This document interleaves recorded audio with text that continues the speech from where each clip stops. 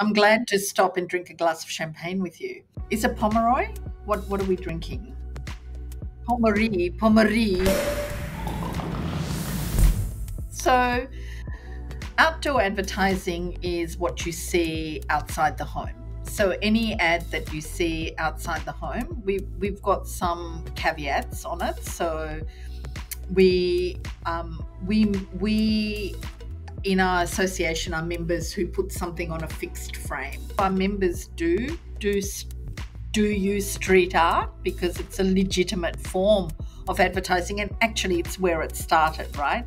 So kind of the evolution has gone from Pompeii, where we see those signs. I've seen them. I've been to Pompeii and I've seen them, where you could walk into a brothel and see what the ladies had in store for you, to people putting stones on hills with a man with a big mallet saying, "Don't come here, we'll kill you and we're giants."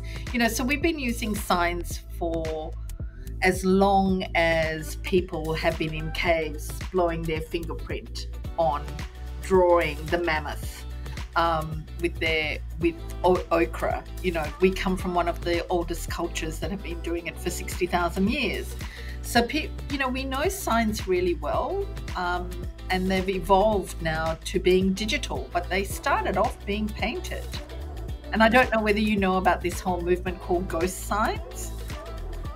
Ghost signs, in fact, there is someone in Melbourne who's written a book about this, and ghost signs are when they upgrade a building, a historic building, and they pull down a wall, so it's a 19th century building and someone's put in a 20th century facade on it, and they're taking away the 20th century facade, and what they find is the sign underneath, for Arnott's Biscuits or for Schweppes, or for something very Australian, like for golfing carts, or and they're called ghost signs because they have been ghosted by the new facade and then they get covered up again.